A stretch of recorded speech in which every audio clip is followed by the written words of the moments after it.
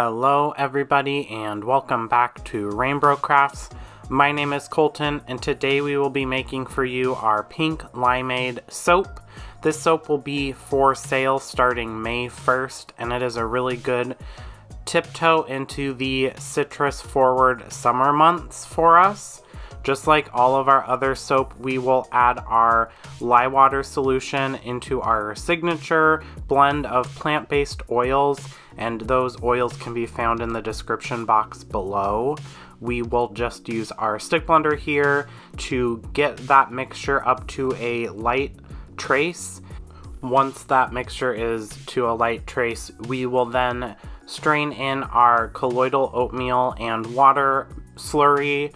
This slurry goes into all of our soap and it gives the colloidal oatmeal at least gives the soap a nice silky skin feel and kind of is soothing to the skin as well. It's a really good additive all around.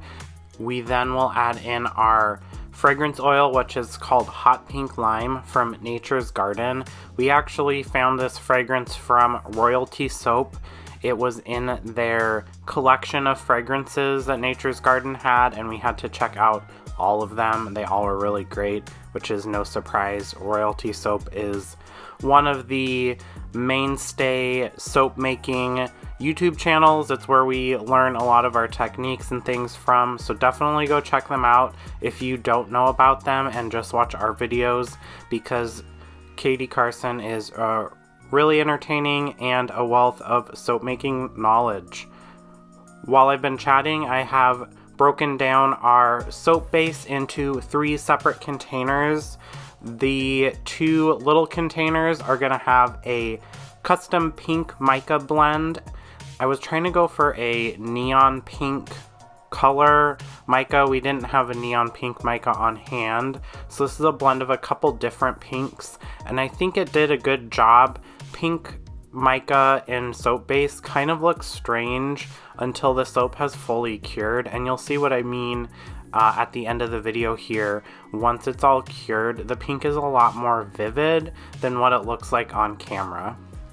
And then for the green, it is an apple green mica from Brambleberry. That's been kind of our go-to limey green color.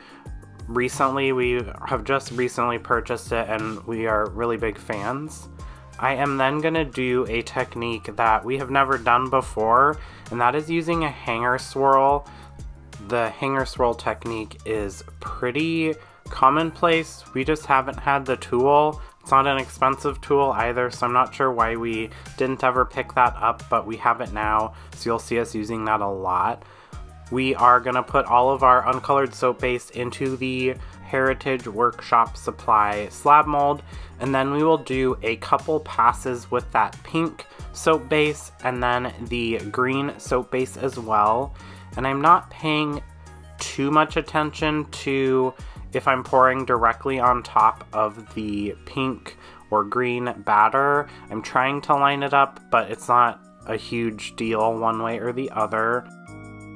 And we'll just do a couple passes of that just so we have a good blend of pink and green and then that uncolored soap base as well. I will be reserving a little bit of each soap batter to do a design on the top, so we won't be pouring all of this in just yet. A hanger swirl just uses a coated piece of wire that is pretty rigid, and then you just swirl it in your soap mold. So you'll see me doing that here, just doing some random swirls. I think looking back, I would just do a swirl one way or the other. I wouldn't mix it up. The top here does look a little muddy, which was concerning, but you'll see here in the end that you don't really notice that at all, and there's really good distinct swirls, so I am a big fan just in general. We will now come back in with the remainder of our pink and our green soap base to do some stripes from front to back. And then if you've watched our videos, especially recently, you're gonna be able to guess what we're gonna be doing, and that is doing some feathering designs on the top with that green and pink soap base.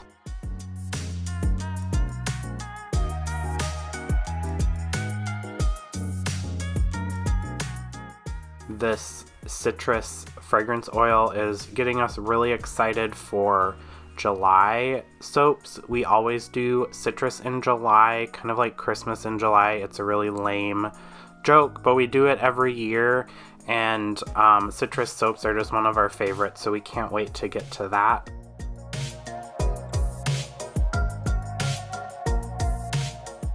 Alright, so we are going to be feathering the top of our soap, and we, like always, don't want to go too deep into the soap batter because we don't want to mess up those beautiful hanger swirls that we just made a couple minutes earlier, but we also don't want to make the top too muddy by blending the colors together too much. So we'll just do a couple passes, just alternating directions from side to side. One thing, at least with our soap molds, is that they're not square. They do look almost square, but they're just ever so slightly, it's ever so slightly longer than it is wide. And so when we first started making soap in these molds, it was pretty common for us to make the design sideways, and then it kind of just messes everything up. So the handles are front and back. That's an easy way. That's how we remember it. We have put some pink shift white iridescent mica on the top, and then tucked that soap away for 24 hours, and now it is time to unmold. So we will just take that silicone mold off, one of the most satisfying parts, especially with a fragrance oil like this. The batter set up perfectly, the release was really clean, which is what we love to see.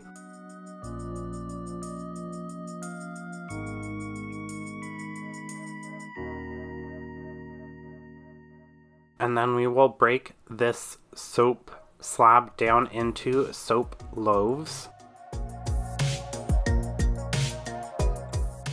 The soap cutter is a little dirty looking, and that is from our bergamot and black tea soap, which you can actually watch how we made that video. I'll put a card up in one of the corners, but it is a dark brown, and you can actually see it right above the cutter. So it's not actually dirty, and the color doesn't transfer to the soap that I'm currently breaking down, so no worries there. We do wash the soap cutters between uses in terms of days, but maybe not necessarily if we're cutting one fragrance back to back like we did today. And now you can see those beautiful swirls with that hanger technique that we used.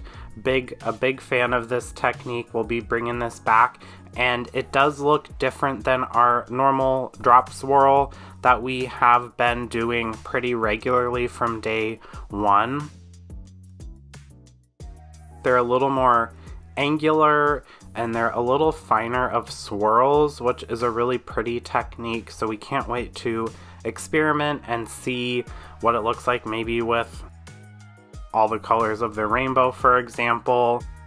So we'll definitely be trying out a lot of different combinations of colors and techniques and everything like that.